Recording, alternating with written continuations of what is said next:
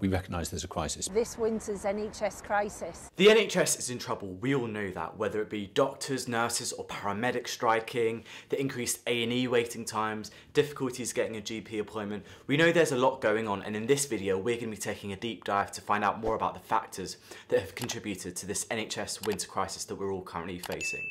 So the first point that I want to talk about is the short appointment times, and you might have witnessed this yourself when you go to GP and you're only given a 10-minute appointment. And this isn't because the GP doesn't want to speak to you or doesn't care about your issues, it's simply because they cannot afford to spend more time on one individual patient. In today's world where demand for healthcare is rapidly increasing, supply unfortunately remains consistently low, whether that be in terms of the actual number of doctors or healthcare professionals we have within the NHS, or in terms of investment in funding, or in terms of appointment times. Now, the consequence of shorter appointment times is that the doctor may not always be able to paint a full and detailed picture of what the patient's presenting symptom or presenting complaint is.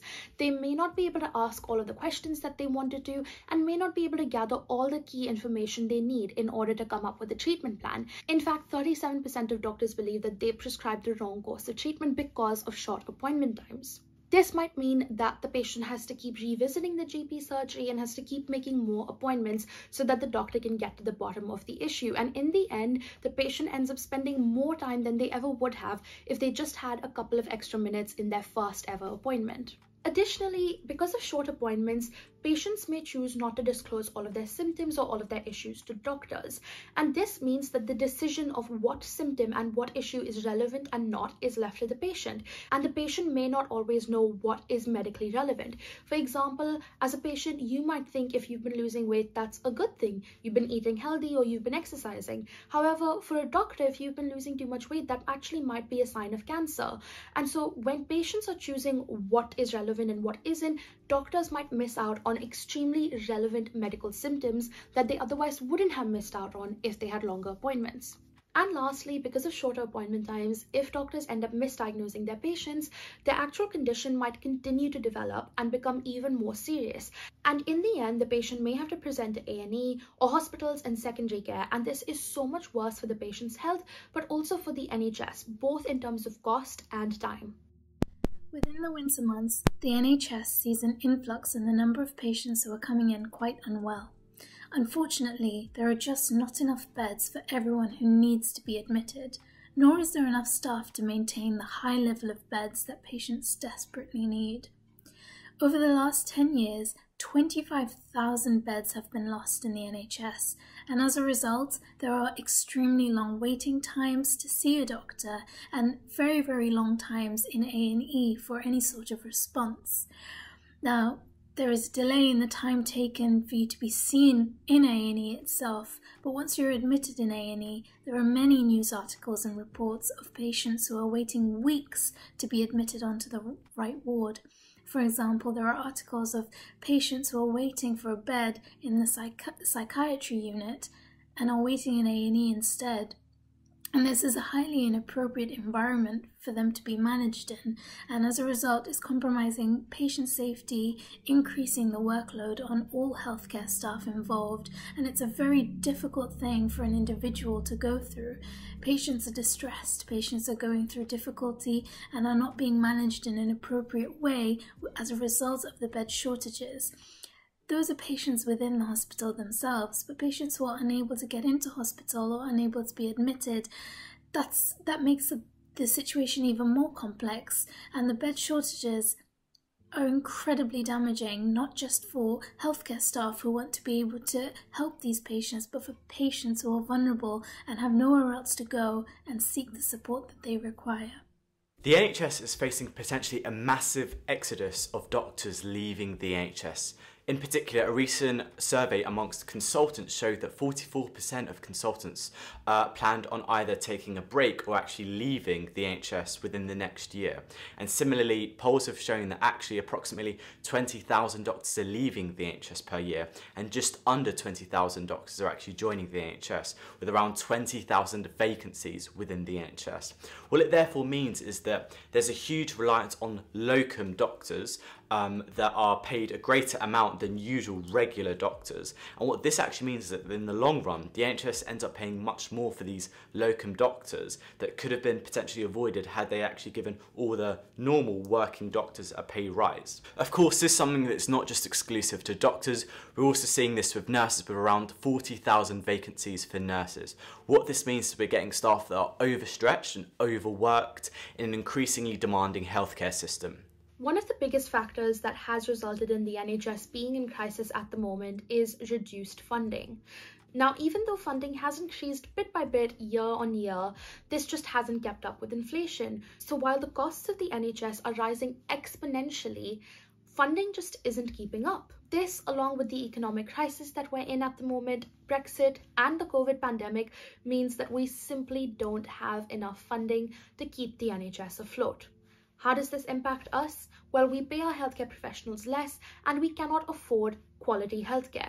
This might mean that we can't afford quality healthcare products, technology, or treatments simply because there isn't enough funding. Additionally, overworked and underpaid healthcare professionals simply can't provide quality healthcare to their patients.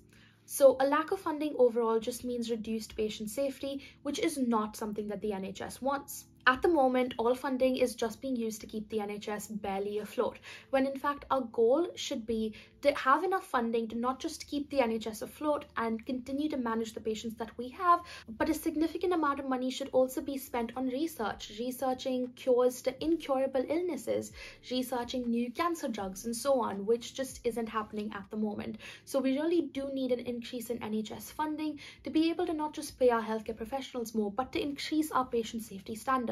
Some things that NHS workers are going through currently are things like losing morale during the winter time. This is something that's really important in the NHS because when staff don't have the ability to self-motivate to work, it takes away from the staff system and people don't work as well together.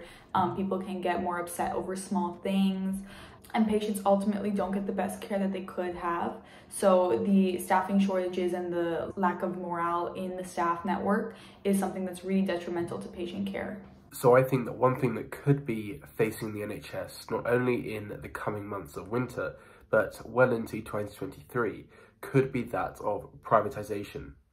There's been a significant amount of change within politics, with the new Prime Minister and the new government and cabinet as a result. And that all inevitably leads to a change of health secretary and changes to the NHS as well. Now, with changes to taxation and to public sector spending, we could see the NHS affected by this sooner rather than later. And one of the ways in which this could impact the NHS is that of privatisation. We could see more services and departments within the NHS outsourced to private companies, which could inevitably lead to a vast change in the way the service is run. Another point that I want to talk about is the bottleneck for spaces, and this means that there's fewer specialist roles than trainee positions. Now, for example, you want to become a neurosurgeon one day and you're in training, so you're a registrar, and you've completed all of your training, so 10 years worth of training, medical school and so on. And now that it's time for you to be a consultant, there just isn't a spot open, which means you have to stay as a registrar until a spot opens up. Now, that also means that you will have to continue to do registrar duties instead of consultant duties, even though you are as trained as a consultant and you have the skills required to be a consultant. Now, obviously, this severely reduces worker morale because you've put in the time, you have the skills, and you cannot practice as the specialist that you want, and that was your ultimate goal. However, it also negatively impacts patient care, and that's because we have such few specialist positions and all of the pressure goes on them, even though there's so many other individuals with the same skill set and with the same abilities amongst whom the workload can be distributed. Imagine how much more productive the NHS would be if all registrars who have completed their training actually find consultant positions. We would be able to do so many more surgeries in one day and ultimately just be more productive. Additionally, workers who feel like they aren't working at their skill level and aren't being challenged enough usually burn out much quicker and are much more dissatisfied with their role. And ultimately, this might result in them leaving their job. So because of this losing staff morale and potentially not having people able to work. Patients experience longer wait lists and times for treatment procedures, diagnostic procedures, getting medication prescribed to them, and making sure that their medications are optimized. So all of these things can really have a detrimental effect on patient care and can really shorten some patients' treatment options, because catching things early may be able to give them more options. But if we don't have the ability to catch things early because things are getting pushed back, NHS doctors won't be able to treat their patients as well as they should be. One of the things that the NHS is really facing this winter, in my opinion, is that of a poor vaccine uptake. The flu jabs are currently being rolled out, but so far the uptake seems pretty poor, which could leave a lot of vulnerable patients open to infection from the flu virus, which kills a surprisingly large amount of patients each year. And so really encouraging people to get their vaccines at this state in the year can really save some lives a few months down the line.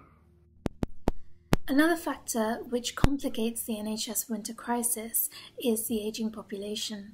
So what is the ageing population? As a result of improved care and quality of treatment, people are living for much, much longer alongside having quite complex medical conditions.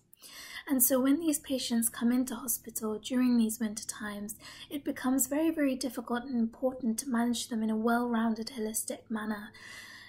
It's important that in the management of whatever problem that they've come in with, you're not exacerbating or worsening any of their existing conditions. Considering the medications that you're giving them at present is important to ensure that it won't interact or have side effects with any of the other things that they're currently taking. Equally, patients may not have brought all their medications with them, and it becomes the duty of the healthcare professionals around them to ensure they're getting their regular treatment for their ongoing medical conditions. And so in this way, it becomes very, very complicated and important to treat the patient in all aspects of their healthcare as opposed to just the problem that they've come in with.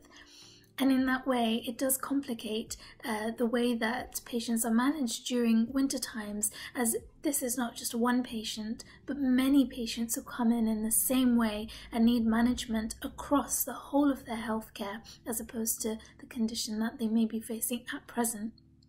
Since 2010, the NHS has faced a reducing budget in terms of real terms, not only compared to European countries, but also down to the rising healthcare costs that we're facing.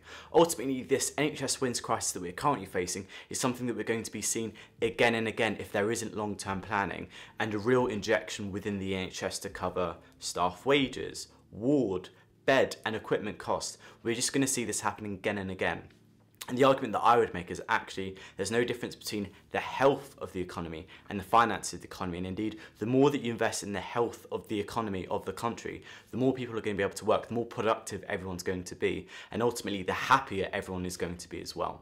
Okay, so that brings us to the end of the video. Thanks so much for watching all the way to the end. If you have enjoyed it, be sure to subscribe and leave a like as well. And if you are an Aspire Medic, be sure to check out our online work experience course. It's completely free and it goes through over 15+ specialties so you can make an informed decision about medicine. Alright guys, see you in the next video.